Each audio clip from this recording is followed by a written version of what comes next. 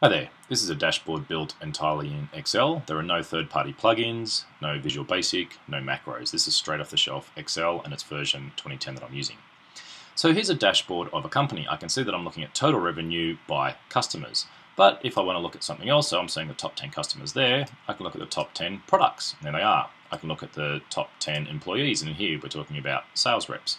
Let's put that back to products for just a moment and start talking about the business. If this was your business, I'd be saying to you, you better watch out because your number one selling product is actually performing bad and getting worse. If we were to look at your customers, I can see that your number one customer is actually performing wonderfully and getting better.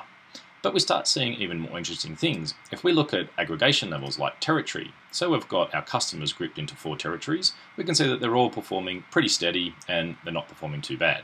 If I look at brand, I can see a similar picture. They're all contributing about the same amount of money and they're pretty steady. But look what happens if I look at size.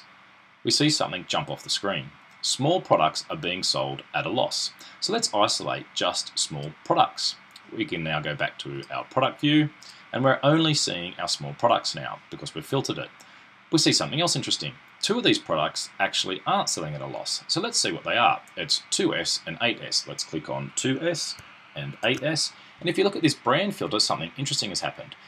Excel, or the dashboard, is showing us that both of these products are brand Y products. So what that means is if I exclude brand Y from this analysis and go back and look at all my products, I can see exactly which products I'm making a loss on. So here are all the products we're selling at a loss. Let's now go back to customers, and we can see it's happening across all customers. Let's go back to employees, and we can also see that it's happening across all employees. We may want to talk to Fred, who's sales rep number 8, because he seems to be losing money quicker than everybody else. The tolerances that we use for this performance and progress are set up over here, and you can change them on the fly. You can also go and have a look at the raw data that I've used for this dashboard, or you can come back and look at the dashboard. So that's just a quick summary of a dashboard you can build in Excel. Thanks for watching, and bye for now.